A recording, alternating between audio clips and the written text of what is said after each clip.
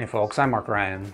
This is Super Review, and this is the Hifi T5. This is, well, I guess if you're not new to this channel, you will have been pretty familiar with Hifi. In fact, my first IM I ever reviewed was the Hifi T2, and this is the latest in that same line. The T5, it's just come out recently, and kind of as the tin line has been doing, the price on this has gone up a little bit. It's about 130 bucks, which still kind of keeps it in the entry level space, but definitely puts it up against some pretty tough competition. And basically what I've been doing for the past couple of weeks is I've been living with and listening to the Hifi T5 and comparing it to not just other IMs in the T line, but also comparing it to some of my favorites in this price range, around 100 to 129 bucks. It is also available kind of initially launched with an early bird price of 110 bucks. And as of this recording, I think for a couple of hours extra, it is still available on drop if you're interested in checking it out for $110. There's a link in the description down below if you're interested in that, but maybe you'll want to wait for the full review, which we're going to get into in just a bit. Like my other reviews, this is a live stream, so if you've got any questions, you want me to clarify anything about the T5, drop it in the live chat. And at the end of the review, we'll have a little back and forth conversation, and hopefully you'll walk away knowing everything that you need to know about this IEM. But for now, let's go to the table and talk about the build of the Hifi T5, which I've got laid out here with all of its accessories and accoutrements that it comes with. Which I guess we can go over real quickly. What you get inside the box is this.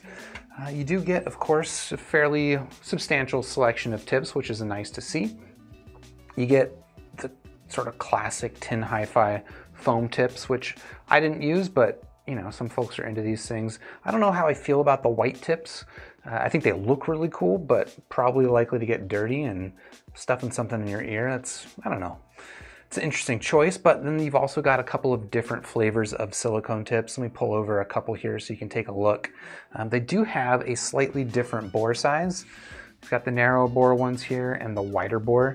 The wider bore, kind of curiously or interestingly, I didn't notice this when I unboxed it, but I noticed it when I was using them. They've almost got like this spin fit style neck to them that does allow them to rotate freely and I guess ostensibly give you a slightly better fit. These are the tips that I ended up using primarily, were the wider bore with the spin fit style nozzle, and you can just kind of see the way that they rotate on here. Very, very like spin fits, which I think is kind of cool. Apart from that, I guess you get a pair of tweezers, you get a brush for cleaning, and then you also get a set of filter replacements, which is actually kind of interesting. They are the exact same filters that you see on the Buds shells themselves. Just kind of your typical shower head filter. So I guess if this thing gets gunked up, ostensibly I could remove that and replace it, but I didn't try, just to be perfectly honest with you. But yeah, I guess it's nice to have that in the box. Also in the box is this case, which in my opinion is just way too large.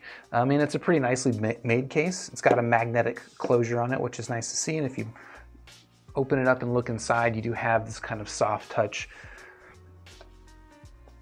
layer or whatever. But yeah, I don't know.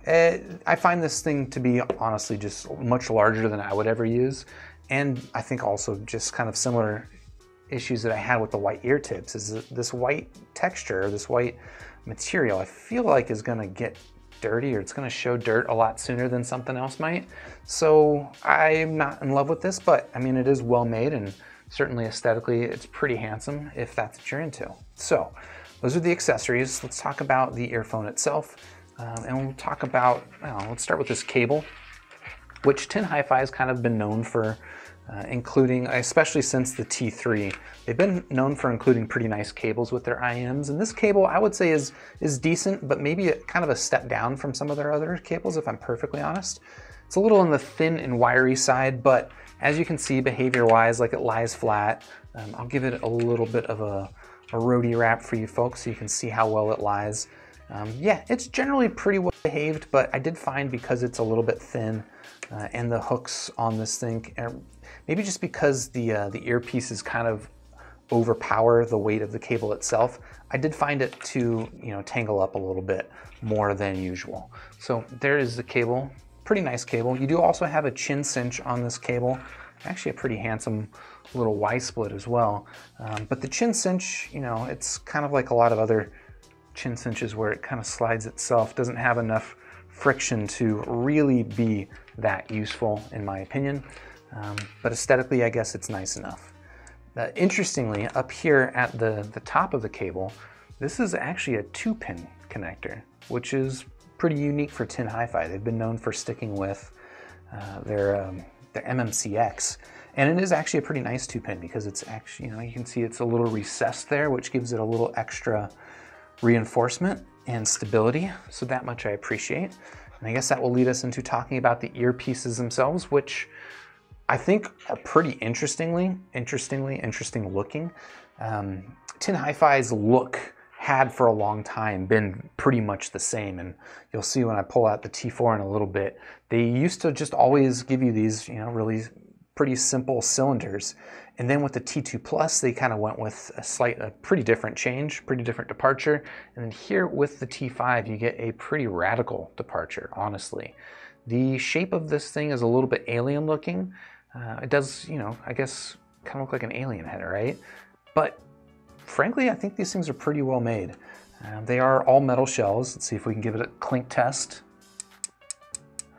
So all metal shells. I don't know if this is painted or polished. It does kind of look like it's some sort of a paint on the exterior. And then you can see the Tin Hi-Fi logo just very faintly etched into there. It's pretty low key, pretty tasteful, but I don't know, for the most part, I actually quite like the look of it. Let me throw out my ears and we'll talk about how these things fit, which for me is generally pretty good.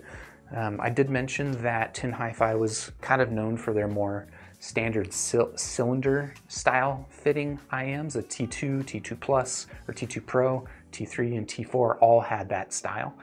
And a common issue that people have with that style is nice and small, but it wasn't very secure fitting, and you don't get that problem here at all with the T5s. These I find super, super secure fitting. So, it fits inside my ear well. Maybe it didn't quite fit as well on my left side as it does on my right side, and that's not because the earpieces are not symmetrical, it's because I am not symmetrical. But generally I actually found comfort in these things pretty outstanding, if I'm perfectly honest. As you can see here on the pieces, there are no sharp edges or anything of the sort. The inside of the earpiece is slightly contoured for the shape of an ear, not overly aggressive, so unlikely to cause a lot of pressure points or anything like that, but it's contoured enough that I think it locks in there and fits pretty well. So that is the build, the aesthetic of this headphone, this earphone. I think it's pretty well done, to be honest. Again, the cable is, I think, not quite as nice as some of the other cables that Tin Hi-Fi has come out with, but in the grand scheme of things, it's actually not a bad cable at all. So nice cable, nice earpieces, decent accessory collection. But how does this thing sound? So, like I typically do, I'm going to start by just giving you an overview of the sound signature here on the Tin Hi-Fi T5, and maybe worth stepping back and talking a little bit about what the T series has kind of been known for. The original Tin Hi-Fi T2 is kind of like a neutral tuned IM with a fairly warm mid-range, not a lot of bass, and a little bit bright in the treble. The T2 Pro took that treble a little too far. Most people didn't like that. And then with the T3, it was maybe a balancing between them. The Tin T4 was actually a little bit of a departure for the T series in that it went away from that kind of like light bass neutral tune toward more of a traditional, I don't know, it gave it a little bit of bass emphasis, but it's still an upper mid-range kind of vocal forward IM. The Tin T5, however, it's kind of taking that same direction of the T4 a little bit further. And I don't know, maybe a little bit too far. So the general tuning here, I would describe as kind of surprisingly a pretty aggressive, bright V tune, which is to say that there's, quite a bit of treble emphasis, especially in the lower treble. and also, frankly, quite a bit of bass, which is interesting because, again, the T-line was not necessarily known for being a bassy set of earphones, although the T4 and then eventually the T2 Plus kind of changed that direction. Here, I think this is probably the bassiest tin hi-fi that I've heard, but it's interesting that because you have that fairly bright treble and still fairly strong upper mid-range forwardness, it doesn't come across as an overly warm or thick sounding earphone, despite that fairly heavy bass emphasis. You know, there's a lot of bass quantity there, but I don't find that it doesn't dominate it tonally, which can be a good thing or a bad thing, I guess, depending on what you want.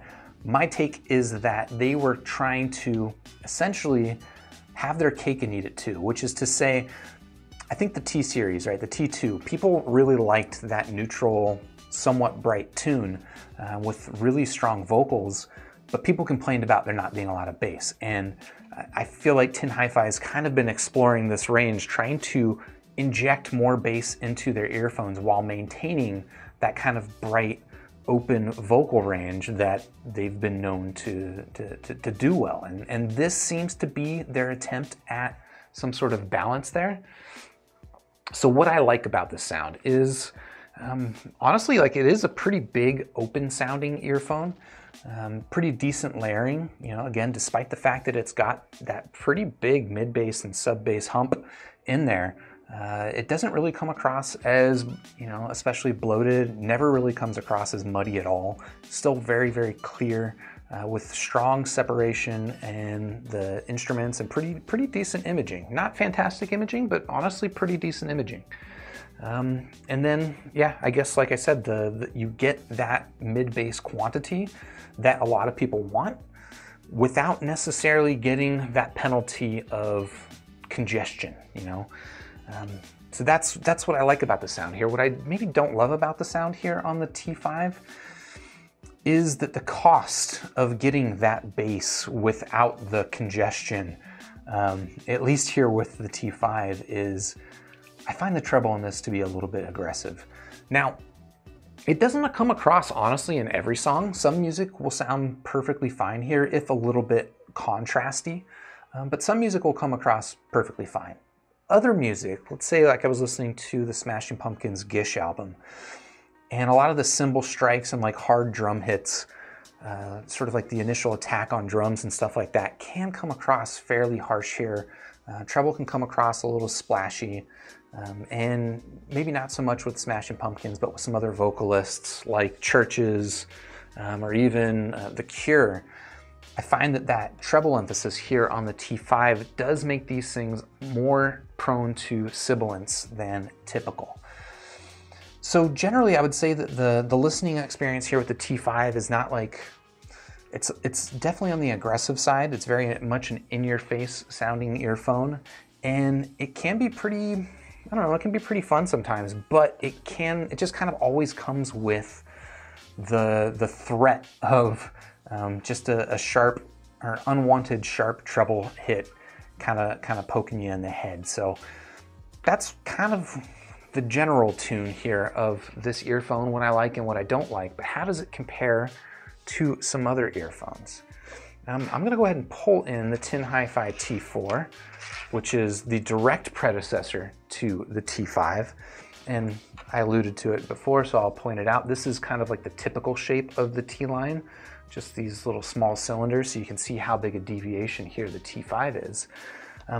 But it's not just the shape that is a deviation. I think the tuning here on the T4 is, I don't know, again, this is kind of like a more extreme version here of the T4. The T4 I found to be kind of more of a somewhat bright, neutral, light V, which is a lot of qualifying terms. I don't know if that helps explain it very well, but honestly, I find the T4 to be a pretty smooth, you know, despite it being somewhat forward in the upper mid-range and lower treble, still a very smooth and easy to listen to earphone. It's not necessarily it's definitely not very strong in terms of layering and separation. I do think the T5 does that better. But I do find that, you know, the bass, despite there being less bass here on the T4, certainly as measured by a frequency response graph, and I think you'll also hear that when it comes to mid-bass hits, but I do find that the bass here is still actually a little bit better defined, possibly because it's more focused in the sub-bass frequencies, maybe, but it could also just be, you know, some other characteristic of the bass. So I think this thing has got slightly better bass and just a much smoother tonal presentation. Like I never have to wince or like kind of brace myself for the next sharp treble spike here with the T4, whereas here with the T5 I do sometimes, and for that you do get bigger, I think a bigger stage and bigger separation here on the T5, but personally I honestly would still probably rather listen to the T4. The T4 is just, it's a less intense, which, you know, intense can be fun sometimes, but for a general all-purpose earphone I personally would pick the T4.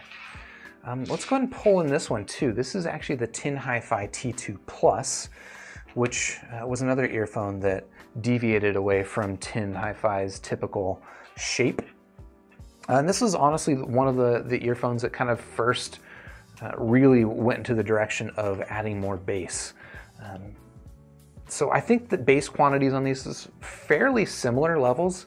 If you look at them on a frequency response graph, the T5 does graph as having more bass, but I think that also has more treble and upper mid-range, whereas the balance, I think, allows the bass to kind of come across at a similar level. They are both a little bit sharp in the lower treble. If you recall my review here of the T2 Plus, I did find this thing to be a little bit sibilant for my ear. Surprisingly, not a lot of other reviewers seem to mention that, so maybe it's just my ear, maybe it's just my set, but for me, I would find these things kind of both similarly sibilant. So similar bass, similar kind of lower treble, we'll call them issues, but a couple of big differences. So one, I think the tuning here on the T2 Plus is closer to a neutral tune, and it's still maybe a slightly V-shaped tune, but it's closer to neutral. And generally I find the mid-range on the T2 Plus just a little bit more laid back, quite a bit more laid back and more satisfying and richer in general. The T5, it's just, again, it's really aggressive just kind of across the board, and because of that, the mid-range, you get that upper mid-range vocal forwardness that's maybe not as pronounced here. But the rest of the mid-range doesn't quite have the presence that it does here on the T2 Plus. The other big difference is going to be in price. So $130 here for the T5. The T2 Plus, I believe, is 60 bucks. So there's that. Other things I wanted to compare this thing to, the T5. This is the new Moondrop Aria. This is actually an $80 IM, but I brought this one in, you know, I think the more direct comparison would probably be between the Starfield, the Moondrop Starfield, which is priced more similarly than this is, but I can't hear a difference really between this and the Starfield, so might as well talk about the Aria. In tuning, these things are actually pretty different. The tuning here on the Aria is much more laid back, a warmer tune in general, and because of that, I think just across the board, the Aria is a much smoother listen. You might say that this is a more boring listen, for sure. And as someone who, you know, is not shy about having a little bit too much treble, if that brings some excitement, frankly, I do find the Aria a little bit on the dull side. But in direct comparison here with the T5, yeah, you do get the bigger stage, stronger layering, and more fun here on the T5, but again, for my personal preferences, it's just a bit too much. So I would probably still actually go with the Aria, but you know, listen more to the differences and which appeals to you. And then the final IM that I will compare this to is the Fiio FH3. This is, I believe, priced basically the exact same here as the Tin Hi-Fi T5, and the FH3, I guess, actually, unlike any of these other earphones that I brought up, this one's actually a hybrid. So the other ones are all single dynamic drivers, and I don't think I mentioned that about the T5, but this is a single dynamic driver. Whereas here with the FH3, you've got a hybrid. You've got a couple of balanced armatures as well as one dynamic driver handling the bass. And tuning differences, I would say that the FH3 is much more mid-range focus with kind of an awesome sub-bass trick. It's just got really, really satisfying sub bass. Whereas, you know, on certain music, the T5 might actually come across as the bassier set because a lot of music really doesn't play into those sub bass frequencies. And frankly, I think that's why a lot of people trying to push more bass into their earphones and headphones is because their music just doesn't have that much bass. For music that doesn't have a lot of bass, the T5 might actually come across as a bassier set, but for music with really nice sub bass layering, I do think that the FH3 does the low end better. Apart from that, you know, I think the treble on the FH3 is maybe not the most refined, but I never really have any issues with sibilance or, you know, feeling, I don't know, that brace for impact feeling that I do get here with the T5. So that's kind of the general tune. Again, you get the more mid-range focus with much more of a sub-bass focus here on the FH3, whereas here you get kind of just a more aggressive mid-bass treble thing here with the Tin T5. And I think that's gonna bring me into my conclusion of the Tin Hi-Fi T5. Out of 5 stars, I'm gonna go ahead and give this earphone a solid 3 stars. I think it's not a bad earphone, but it's an interesting deviation from Tin Hi-Fi, and frankly, I think that their last earphone, the T4, actually does it better. That said, there's some reasons why you might like this better. You might like the fit, you might like the more aggressive in-your-face sound. For me, however, it's just a bit too much. So if you're interested in checking this thing out, of course, I got links in the description down below, and shout out to Linsoul Audio for providing this earphone for review.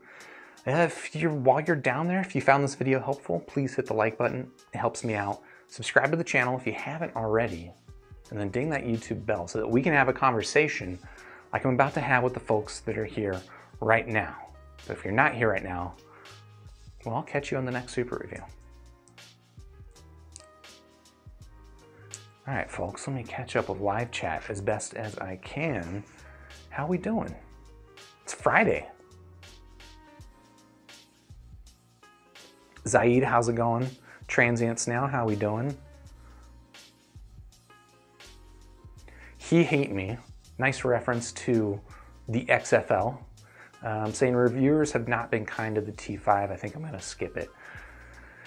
Yeah, I'm certainly not the first person to review the Tin Hi-Fi T5, and I've avoided reading and watching any reviews of the Tin Hi-Fi T5, but I'm definitely caught on, especially over Discord, that people seem to not be super into this earphone. And I think it's gonna be that treble presence, which if you look at it on a frequency response graph is kind of gonna stand out. And I wanted to try and do my best to put that in the back of my, not put that in the back of my head, put it out of my head. Try to, as best as possible, forget the frequency response graph and just listen to the earphone. And there are certain things that the T5 doesn't do too bad. Like, it's really strong on clarity. Again, it gives you a fairly big staging, just open sounding earphone, or yeah, just an open sounding sound that works with a lot of music. And with some music, honestly, that lower treble doesn't even rear its ugly head in. But I did find myself just kind of like constantly on edge and waiting for an errant treble spike to pop in and just make me go, And that's never the most pleasant. So I take it that's probably what most reviewers are talking about. That said, like, I know that sort of narratives around these things can get really one-sided, and it's like people are super hyped for something or really super down on something. And I don't think this is a bad earphone. I just think it's not as good as the T4.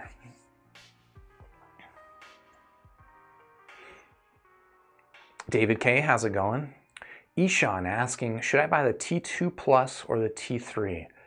That really would depend on what you want out of them. They're pretty different tunes. So the T3, and it's been a while since I listened to it, the T3 is more of a bright neutral tune. You're not going to get a lot of bass out of that, but it's got a decent amount of bass punch to it, but really not a lot. Whereas the T2 Plus has got a pretty nice mid-bass into sub-bass, kind of this wideband boost that is pretty satisfying, gives it, I think, a little bit more depth, maybe a little bit less detail in like the mid-range and vocals and stuff like that versus the T3. I don't know. I would have to go back and listen to those things back to back to figure out which one I prefer. I think I personally have more issues with the sibilance on the T2 Plus. So I'd probably, because of that, go with the T3. But again, I've surprisingly not many people mentioned having issues with that on the T2 Plus. So maybe it's just a me thing.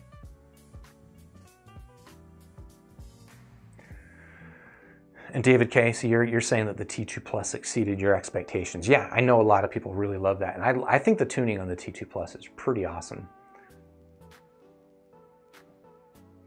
Cam G, you just popped in and said disappointed. Disappointed in what?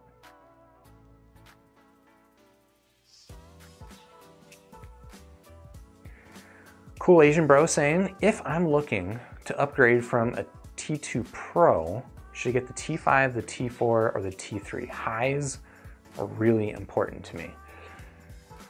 So if you like the T2 Pro, and I'll be honest, I enjoyed my Tin Hi-Fi T2 Pro once I applied comply tips that dampened the treble a little bit. If you like the T2 Pro, I don't think any of the other T earphones have that same treble presence. I don't think you're going to get anything out of an upgrade to the T3. I found the T3 and the T2 Pro pretty hard to distinguish for myself, especially once I had the T2 Pro with the comply tips. I mean, the T5 is going to give you the most treble emphasis out of those, if that's what you're looking for. But if you're looking for really nice treble in that price range, what would I advise? That's interesting. Treble emphasis around 100, maybe 150 bucks. I mean, I think if you could stretch it, I would go with the Tonstum Hana. It's a little bit more expensive than the ones that you listed, but I don't really have any reservations with recommending that one.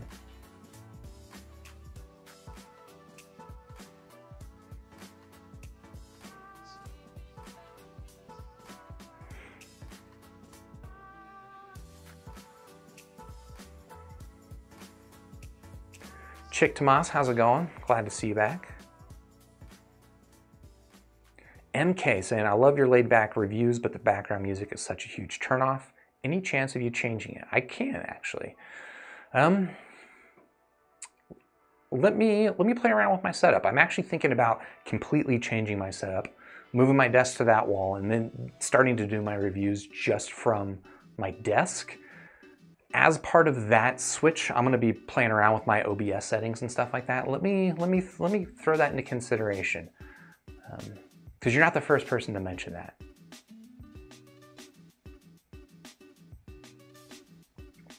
Rio asking, did Sennheiser send me the latest IE900? No, they have not sent that to me for review. I've asked about it, but I'm not going to hold my breath on that one. For those who aren't familiar with it, so I recently reviewed the Sennheiser IE300, which is a $300 single dynamic driver earphone from Sennheiser with a very prominent, I would describe, V-shaped tuning. Pretty relaxed vocals, a lot of bass, and a fair amount of treble energy. They just earlier this week announced and maybe released the IE900, which looks like it's almost the exact same shape, although it's all milled out of aluminum. Looks really pretty handsome. And it looks like the frequency response on the IE900 is very similar to what we got with the IE300. I assume there's going to be some other differences in terms of how the sound is presented, but just purely on frequency response, they look actually pretty similar. But the other big standout point to make about the IE900 is the price. So the IE300, not cheap, but it was a $300 earphone. The IE900, you might be thinking that's a $900 earphone. And that would be crazy, but no, I think it's actually a $1,500 earphone. Maybe it was $1,200, I don't know. It was over $1,000.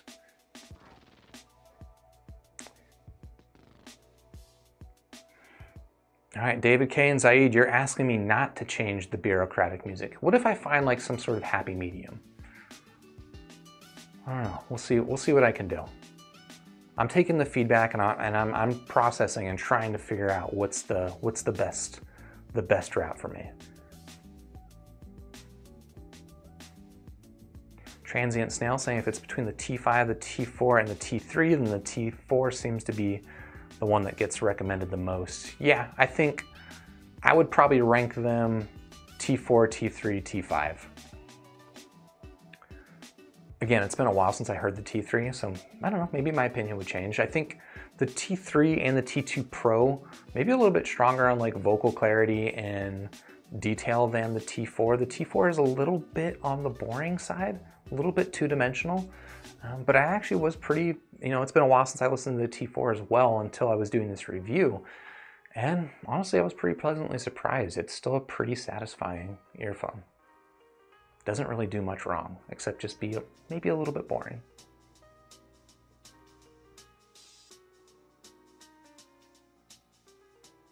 Cam G asking, P1 revisit? I have actually listened to the P1 again recently. I still really like my P1, to be honest.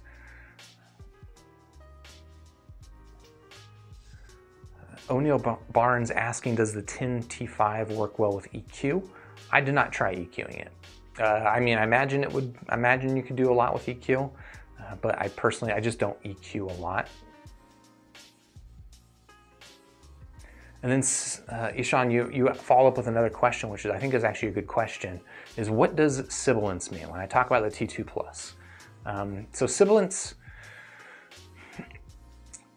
even as I say the word sibilance, I don't know if this microphone's picking it up, but basically in S sounds and a lot of times with T sounds, kind of like hard consonant sounds in human vocals, depending on how it's recorded and an individual's voice, you can tend to pick up this kind of this harshness or like this like resonance that, if I say the word sibilance, like overemphasize the s and sibilance, I don't know if that's coming, I don't know what my recording setup sounds like with that word, but I do know that a lot of music has this harshness built into it. So if you want a very good example, check out Church's song called Graffiti.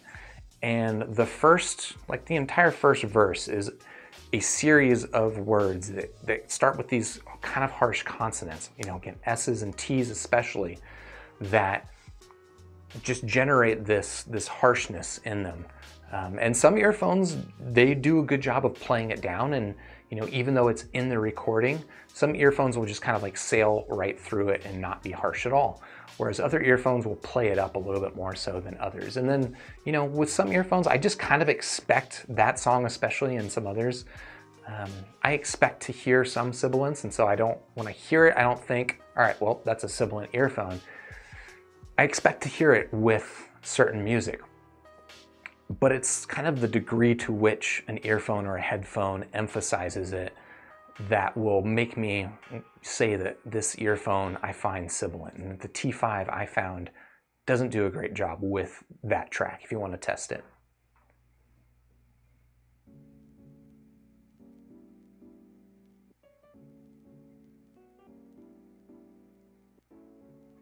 Cam G saying, disappointed at the T5. I was expecting a refined T4, possibly a hybrid with the same shape. Yeah, I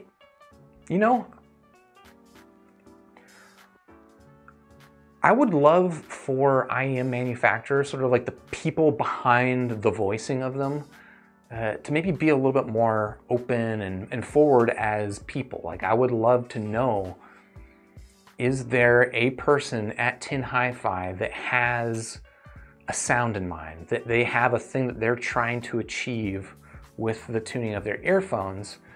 I mean, if I were to kind of infer it based on the earphones that they've released, I would guess that Tin Hi-Fi's, whoever's voicing their earphones, likes, some treble emphasis above what you get in most other earphones. And I can honestly relate to that. Like, I really quite like the T2, the T2 Pro with the comply tips, and the T3, which have that treble emphasis. And even the P1, it doesn't have as much of that lower treble emphasis, but it's got a really surprising amount of upper treble emphasis with a generally kind of a neutral tune. So that seems to be what Tin Hi-Fi is after, is a neutral-ish tune with maybe a slightly spicy treble. The T4 was a pretty strong deviation from that, where it goes for a more kind of traditional tune. The T2 Plus was another deviation towards a little bit more of a warmer, bassier sound. And then here with the T5, it seems like maybe they're trying to merge the two different directions. Like maybe there's the T5, the Tin Hi-Fi house sound, which is neutral treble.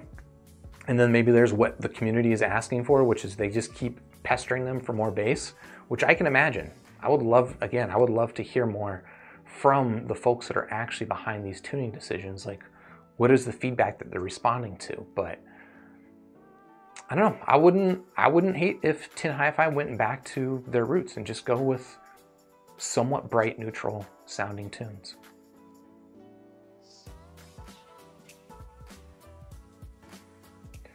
Then Cam G, you're asking, is the P1 still worth it in 2021? I mean, I think the P1, so would it cost around $160 or something like that? So it's got some pretty stiff competition.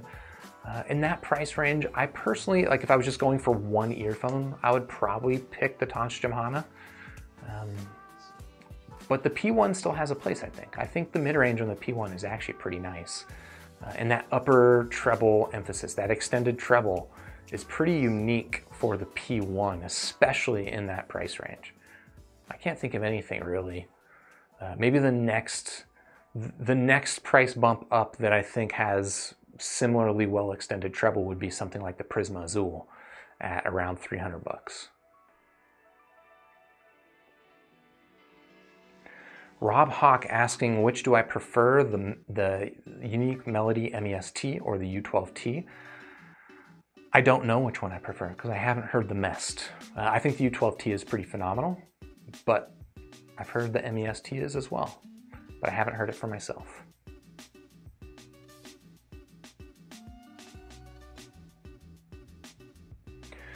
O'Neill Barnes, you're saying the T5 with complied tips should make a difference. You know what? I will go ahead and measure that difference.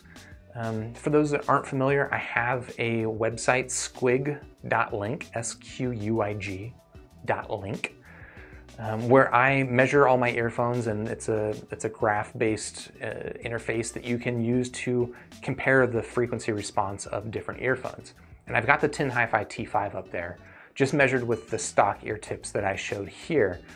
But I'll go ahead and throw on a pair of Complies, the ones that I use on my T2, and see what that does to the frequency response. Because I do also have a measurement of my T2 Pro with and without the Comply tips, and you can see that it makes a pretty significant difference in that sort of like 7 to 9K region, which is where I associate sibilant sounds with. I don't know that that's necessarily the case, but just based on my experience, that seems to be what does it.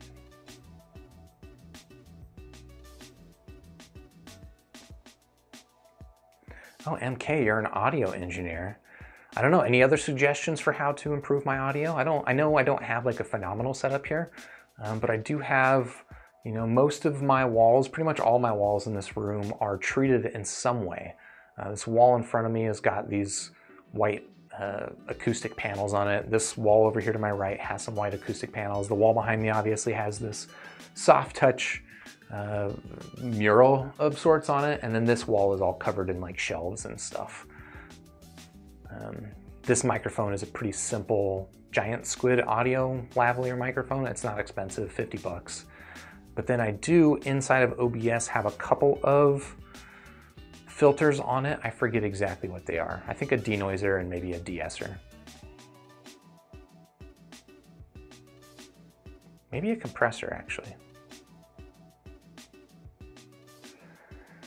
Sav asking, did I compare T5 with the Starfield or the Star C? So first of all, I haven't heard the Star C, but I did talk about the Tin T5 versus the Moondrop Aria.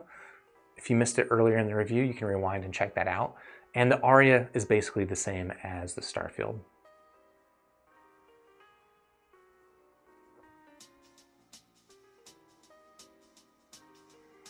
Mohammed Rabi, no, I have not heard of the HZ Sound Heart Mirror. Interesting, you're saying it's up my alley. Maybe I should check it out. Randy Leahy, how's it going?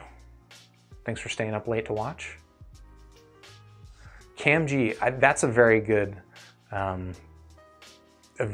point on for testing sibilants. You pointed out Freddie Mercury, king of sibilants. So Freddie Mercury, singer of Queen, one of my favorite rock bands of all time. Like, they've got just some phenomenal albums, phenomenal songs, and Freddie Mercury is ridiculous.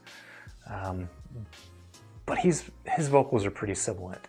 So if you want a good example of sibilance in music, what's like Another One Bites the Dust, I think is a fairly common, popular example. You can check that one out. I've also got, I think my album Hot Space, that one, I don't know if it's the mastering on that or what, but that one seems to be especially sibilant too. So yeah, good call. Freddie Mercury is a pretty good example. If you want to know what sibilance is, when you hear people talk about sibilance in audio, listen to some Freddie Mercury stuff, and every time he says an S sound, that's probably sibilance. Haryu's Imran, is the Moondrop Aria any good? Yeah, I think it's pretty good. I did a review of it. Check it out.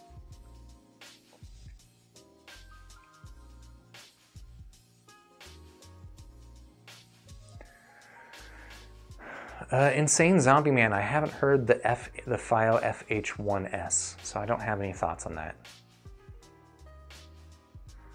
Martin Ferreira, yes, the review is over, sorry. So Creamy's asking, will I be reviewing the Thea Audio Oracle? I hope so. I'm interested in it. So I guess I'll follow up. I'm actually, just because I finished this review, I'm going to follow up with Linsol and see if they're interested in providing the Oracle for review. Because I know, what is that? Probably around $550 for a Tribrid IM. Seems to be getting some pretty positive reviews so far, and I'm definitely interested in hearing it.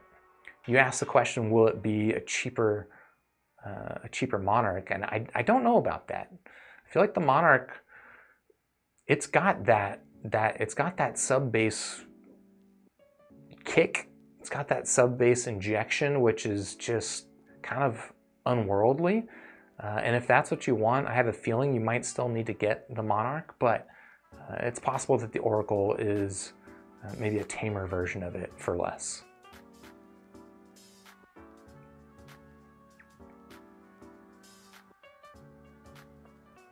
Oh, Ishan asking, can I recommend some good music to listen to? I can recommend a lot of music. Maybe the first thing I'll point out is that if you go to my YouTube channel and go to the playlists section, there should be a playlist section just called reference music. And that's a lot of music that I like to use to listen to when evaluating audio equipment. So some good examples of what have I been listening to a lot lately? Men I Trust is an artist I've been listening to a lot lately. Smashing Pumpkins' Gish album I've been listening to a lot lately. Drab Majesty I've been listening to. Cigarettes After Sex, pretty good. Yeah, I don't know, a lot of really good different music. Another place if you want some good audio or good music recommendations is our Discord server. So if you'll check in the description down below, there is a link to my Discord server where we've got a bunch of fellow audio nerds that love to talk about audio, love to recommend music.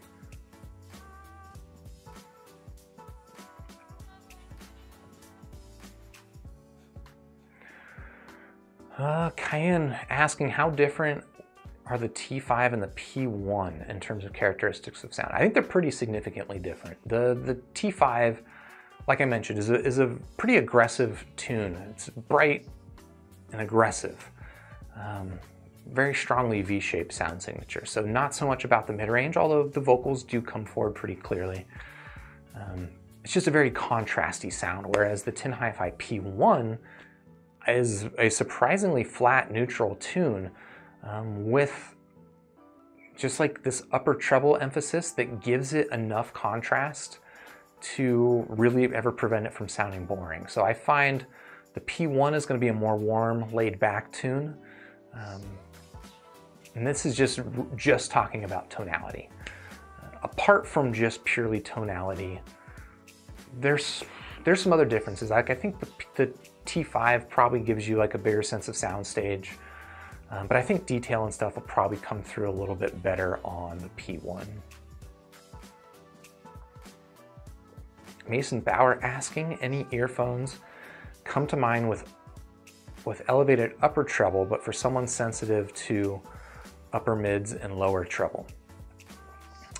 Well, we were just talking about the Tin Hi-Fi P1. That's actually a pretty good match for exactly what you're asking about. The P1 does not have a lot of upper treble emphasis, or sorry, upper mid-range emphasis, right? Whereas you look at most earphones and kind of like following the Harman target or even the diffuse field target, etymotic target, etc. You're gonna get fairly prominent emphasis in the upper mid-range where vocals kind of live. The P1 is actually fairly relaxed in that region. And then in the lower treble, I find the P1 actually dips a little bit. Might come at the expense of, I don't know, some sense of presence, but I honestly don't really hear it. So it's never fatiguing for me in that lower treble, but you do get that upper treble zing to it that might be exactly what you're looking for. I would check out a frequency response of that and see if that's what you're looking for. And I do have that one graphed on squig.link.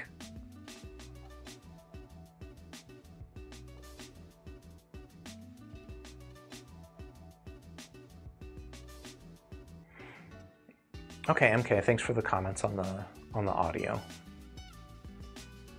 Cool. At least I'm doing the microphone bit well enough. You know, honestly, part of why I have the background music in there, it's a couple of things.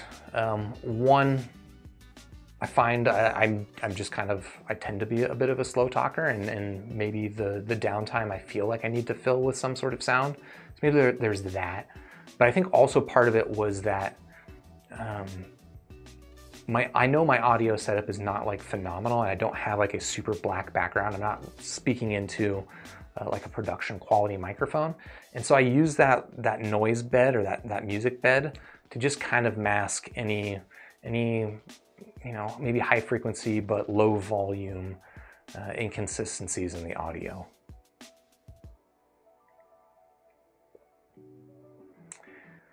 Kennedy's asking, any over-the-ear headphones you guys recommend for music production at 50 to 100 or 100 to... So I'll say I don't do any music production, so take my recommendations with a grain of salt. But I think if your price range includes up to 200 bucks, I would take a serious look at the Sennheiser HD58X and take a serious look at my video where I talked about modifying the 58X, because I think the 58X with the teabag mod, that's probably my favorite headphone under 200 bucks.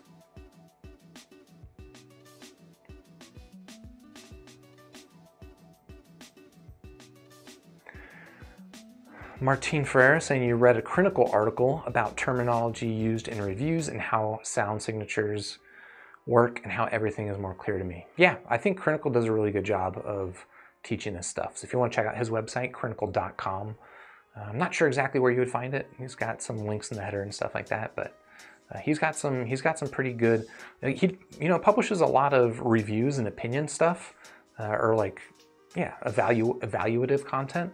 But I find that some of the content that he does that's not specifically about a particular earphone, whether it's how he measures things or how to read a frequency response, I find that stuff actually really valuable.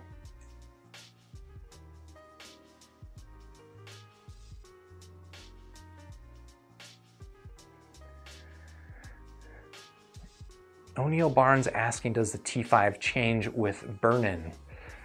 That's a bit of a controversial subject. I assume you know that, but maybe you don't.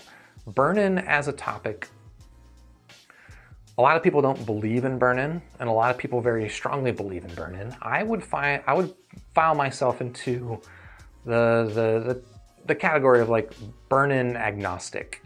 I generally don't. I guess I don't believe in burn-in necessarily, but I'm saying, here's the way I'll say it. I am not denying the possibility that an earphone or a headphone will sound different after being listened to for, let's say, 100 hours. I just haven't experienced it myself. And is that because, you know, I haven't heard the right earphones? Is it because I'm not listening for it? I don't know. I'm just gonna say that there's a lot of things that you can attribute. Let's say you listen to something one day and listen to it again a different day, and maybe it sounds different to you. There are a lot of things that you can attribute that to that aren't just burn-in. And I am going to be more inclined to attribute it to those other things than I am going to be inclined to attribute it to burn-in. That said, one of the next reviews I plan on doing is the Fiio FH3, which I have in the studio for review. I've been listening to it, but then I just saw recently there was some discussion about I guess some of the reviews that are coming out early are not super positive about it. And some people are saying, you gotta burn it in. And even Fiio themselves came out with a recommendation to burn in the FH3 for 200 hours. So I don't think it's going to sound different after 200 hours of burn-in. That's my hypothesis, but I'm gonna do it. I'm burning it in right now as we speak, actually in a different room. The FH3 is burning in. I just have it playing music 24 hours a day, and after 200 hours, that's over a week of burn-in, just running 24 hours a day. But after 200 hours, I'm going to throw it on my measurement rig, and I measured it before, I'm gonna measure it afterward, and we'll see if there is a measurable difference in the frequency response. Now, I'm only measuring frequency response, which I will be the first to admit is only one way of measuring the sound of an earphone. But I don't expect there to be a difference, and if I'm perfectly honest, I don't expect that I will hear a difference. Now, maybe I'm going into this whole thing with a bias, and I'm just gonna confirm my own bias, but I'm at least doing the due diligence of running the burn-in, and I'm going to measure it the way that I know that I can. And if there's a difference, we'll talk about it in the review. And if there's not a difference, I'll probably mention that too, but I'm not gonna I'm not gonna use that as like proof that burn-in is never a thing, but I might use it as evidence that burn-in maybe is not a thing in that particular case, if it turns out that way. But we'll find out then.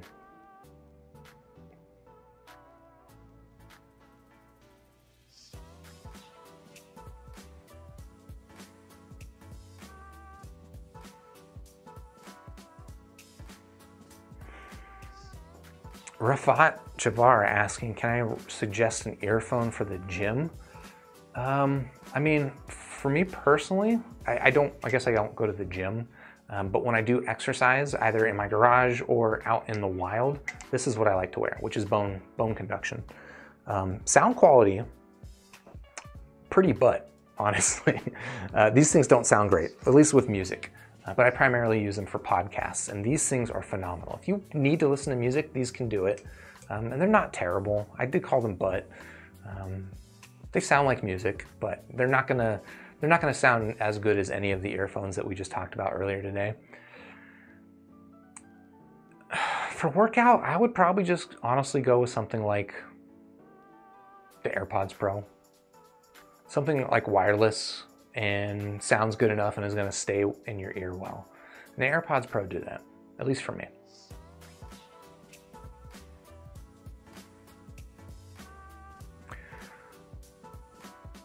Wasim, I see you're asking about the rating for the T5. The T5, Tin Hi-Fi T5, I gave 3 stars out of 5. It's not bad, but it's not my favorite.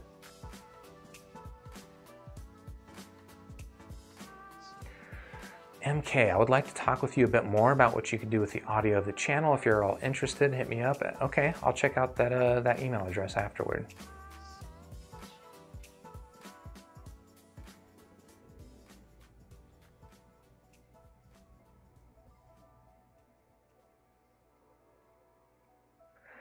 AKA Spooky, saying, just ordered a Modius and Magnus. Those are a shit DAC and amp combination. What headphone for $250-ish would be recommended? If you can get a hold of one, I would recommend, I mean, my favorite headphone around that price is the Sennheiser HD600. It's gonna cost a little bit more than $250 probably, but I don't know, maybe you can find it around that price. If you don't wanna stretch to the HD600, you can't find it for the price you want. I honestly think that probably my next favorite headphone below that price would be the Sennheiser HD58X with the teabag mod. And that one's only like 170 bucks.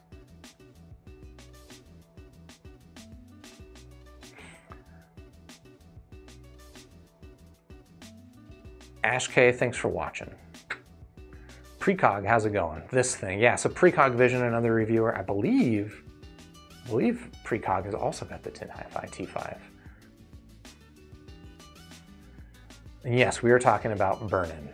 Ishan, you're saying burn-in is a myth, right? And again, I'm gonna call myself a burn-in agnostic. I'm not saying it doesn't exist. I'm just saying I have not personally experienced it. And I am not going to use it as an explanation. I'm unlikely to use it as an explanation for audio differences or whatever that I hear, phenomenon.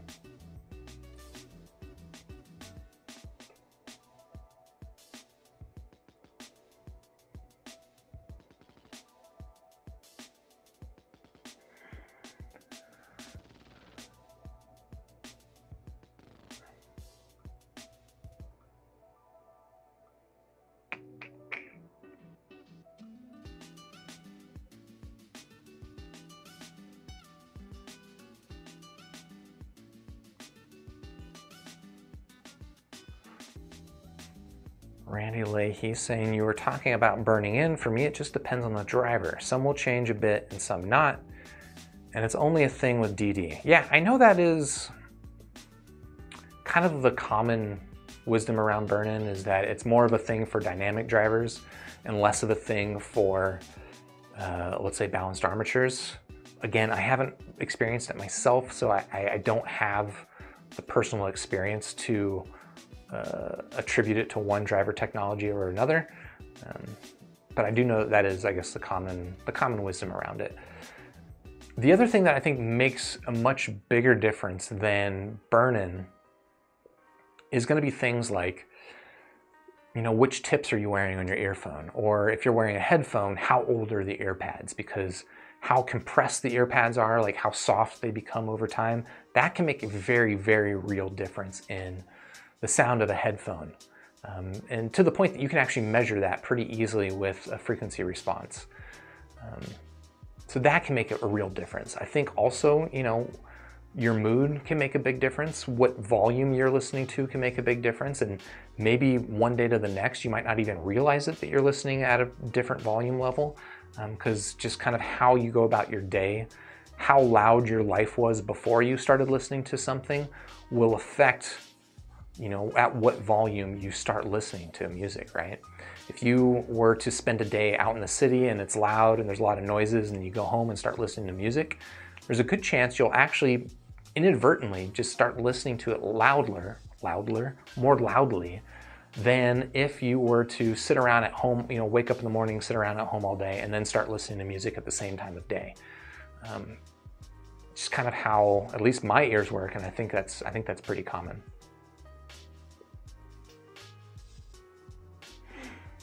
Martine saying the SSRs are not even here yet and you already want the Tin Hi-Fi T3 or the T4, but it's taking so long. Patience. I think I kind of like the SSRs better than both of them though, if I'm honest. Ishan's asking, what difference do soft and hard ear tips make? You know, there's a chance that soft and hard ear tips will make a difference in the frequency response, and you could probably measure that. I don't know that I've definitely noticed a difference in frequency response as I switch tips. It's not a major difference, but you can notice some differences. I haven't really attributed it to the hardness of the ear tip because there's usually so many other differences as well. There's hardness, there's shape, there's bore size, there's length. A lot of different things about a tip can affect the sound. For me, the bigger difference that I will notice, like the more obvious difference that I'll notice from a soft tip to a hard tip, is either comfort or more specifically like how grippy the ear tip is in my ear. I find that softer tips with maybe a more tacky silicone will grip my ear better and give me a more consistent seal, whereas a hard tip might not seal as well. And if you're breaking seal, like one, you might notice it pretty obviously, but you might not notice it. It might be a subtle enough thing that you've broken seal enough that bass leaks out, and it's not like this thing that's going to get on the ground and make a mess or anything like that, but it's just, you'll hear less of it. So I would say generally I prefer a softer ear tip because I just get a better seal and a more secure fit, but not so much because of the effects on sound. Mocha Rain asking any recommended places to get high definition music. And Precog, I see you recommended Qobuz. It seems like, so this is actually going to be an interesting thing.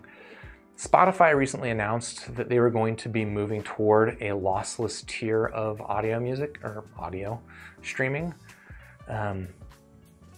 And it might be the case that, I don't know, like Amazon did that maybe 2 years ago. They switched to, or they offer an HD lossless music streaming service. Spotify does it. They've certainly got a pretty big library, and that's going to make a big, that's going to make it a more utilitarian thing than something like Amazon, which might have a more limited library. And then now there's rumors that Apple's going to be doing something similar, and I wouldn't be surprised if Spotify makes a big deal of this.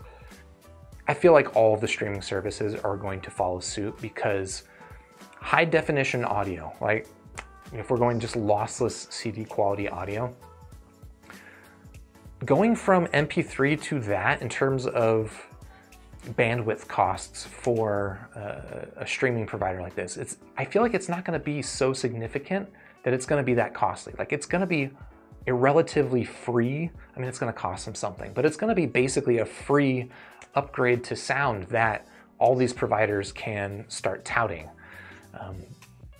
It's kind of like the change when, I'm not going to go down that route and talk about HD video and how we got robbed of resolution. But anyway, I feel like the switch to lossless audio for these streaming providers, as soon as one of them starts making a big deal of it, and Tidal never became big enough that I think the other manufacturers or the other music streamers got too worried or needed to make a big deal about it. Seems like Tidal was still kind of a niche thing, but if Spotify makes a big deal of it, I expect kind of everyone to go that direction, because it's probably not that expensive in terms of the additional streaming bandwidth. Certainly not, versus streaming video.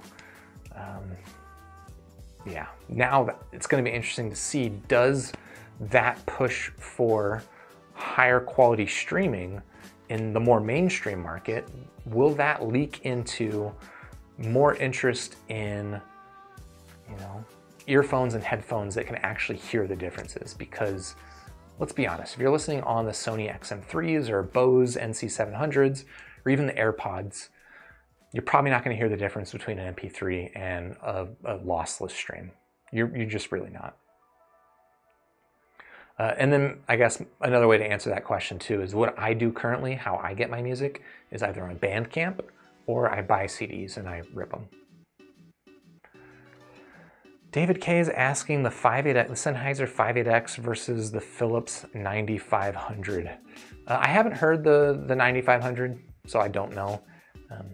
What I do know about it is that I'm pretty sure the 9500 is going to be more of a treble forward headphone versus the 58X is in stock form, maybe somewhat V-shaped, like it's got some mid-bass emphasis that I find a little bit too warm, a little bit too thick, slightly on the muddy side, but with the T-Bag mod really brings that to just be a really nice mid-range. So without having heard the 9500, it's hard for me to say for certain, but I'm pretty sure I would pick the 58X.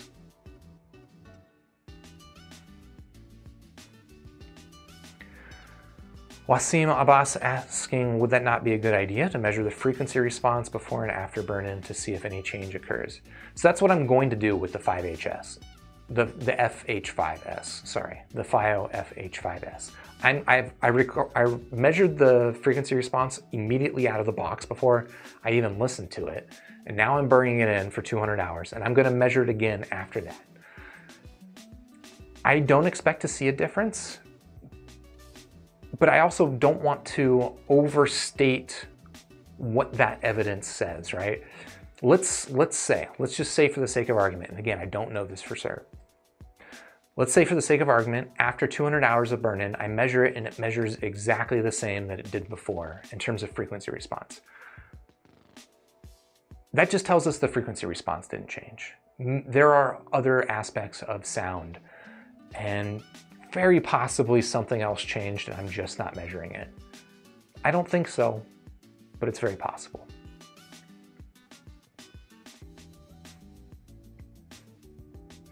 Wizard, I have not heard the Soundcore Bluetooth headphones, so I'm not sure. I know Olive is a big fan of those though.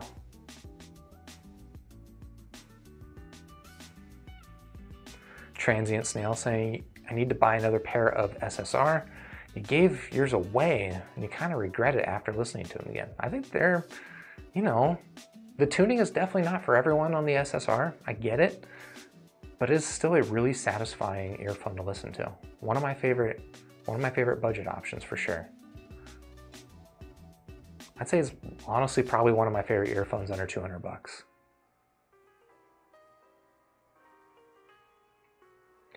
Mocha Rain, would you do a guide on how to organize music and methods of transferring it to different devices? I don't know if I would do anything that specific. I mean, I did my videos, I've done a couple of different videos where I talk about how I transfer music via Google Drive to my Walkman and my other Android phones. So, I mean, I've done that in that context, and it's honestly not any different for any other DAP that I've used that has Android. How I transfer music to a non-Android device is not that interesting. I just drag and drop it. I don't know. If I ever get to a more interesting solution for the drag and drop, maybe I'd do something about that, because the drag and drop has its flaws, right? I gotta like remember which of my music is new and only drag that stuff over, or I gotta wipe the memory card entirely and then just drag over my library all in one bunch, which can take a really long time. And that's a problem I would like to solve. So if I ever solve that problem, maybe I would do a video about that. But for Android devices, it's DriveSync. That's what I use.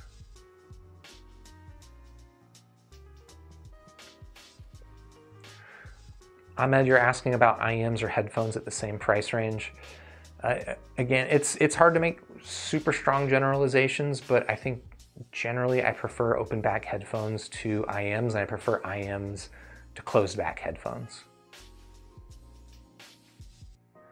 The Block, I have not tried the HEX4.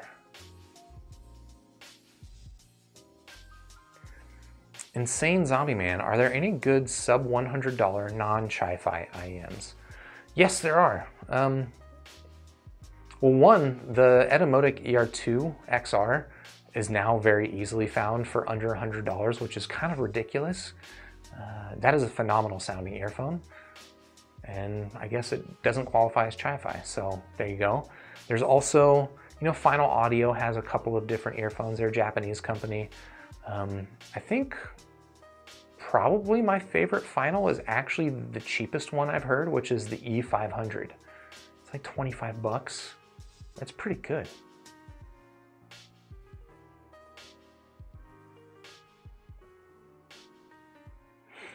And then saying, I see you followed up with the Sennheiser IE40 and the Shure SE215. I don't recommend the Shure SE215. I don't like the way that that thing sounds. The IE40 is not bad, but I would pick the E500 and the Etymotic ER2 XR over those pretty easily.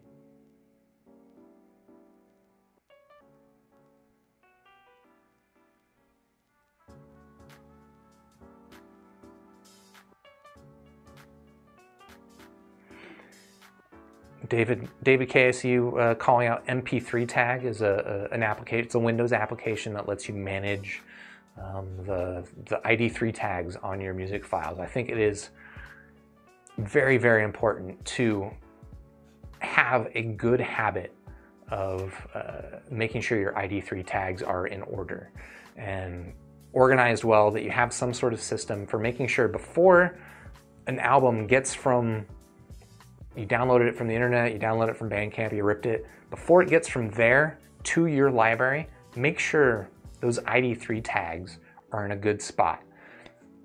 And don't put it off for later, because that kind of stuff can just get really out of hand if you ignore it for a long time, and then you're never going to want to do it. I guess I'm speaking from experience.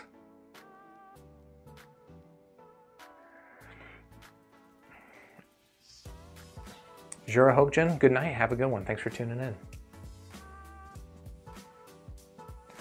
Derek Crocker, are these IEMs better than the Moondrop Arias? Well, I talked about that. I made that comparison between the T5 and the Aria in my review.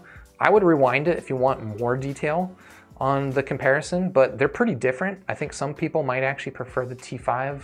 For me, I would pick the Arias though.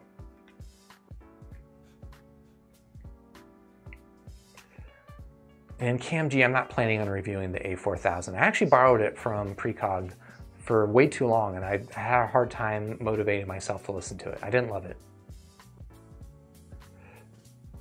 Precog, you're saying you would take the SSR, to be honest, yeah. And yes, SE215 is yikes. Yeah, SE215, the Shure SE215. It's just bassy and muddy and thick and like congested and kind of all the worst words that you could use to describe an earphone, in my opinion. It's not great. Mocha, what's my favorite semi-custom IEM design? Probably the Moondrop S8. Well, maybe that's not totally fair. The S8 I think is beautiful, and it fits me phenomenally, but if I'm being perfectly honest, I think the SA6 is the one that actually fits me the best. It's pretty good.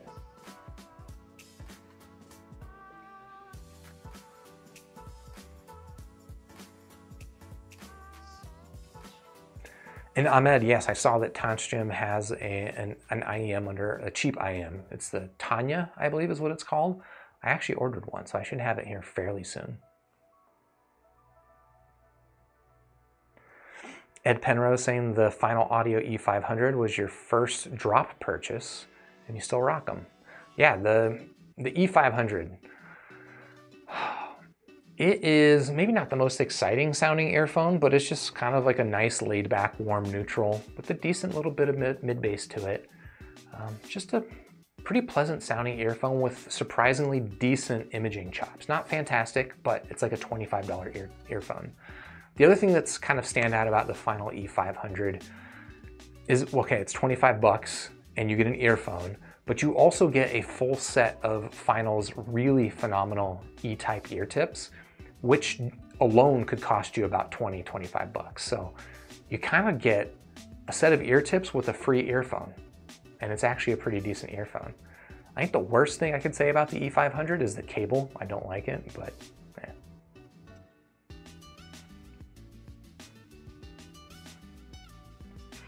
And Zombie Man, so you just mentioned you've heard that Final Audio are very bass heavy. Not true of the E500. The E500 I would describe as a laid back neutral.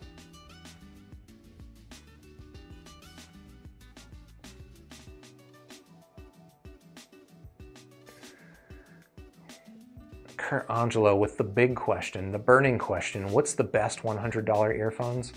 It's going to be the Etymotic ER2 XR. If you can find it for that price, and I've seen it, at least here in the US, you can get it pretty regularly for $100 or less. I don't think you can beat it. ASR ads, hey, how's it going? I think that's going to do it though for this stream. Thank you all for tuning in and for the questions and the conversation. As always, I appreciate it. If you want to continue the conversation, I do have a link to my Discord server in the description down below. And while you're down there, if you haven't already, please mash that like button. Just straight up smash it and destroy it, or just click it gently, that's fine too. Helps out the channel, helps other people find me. And if you haven't already, subscribe to the channel, ding the YouTube bell, etc. And then I'll see you in the next super review. Until then, have a good weekend.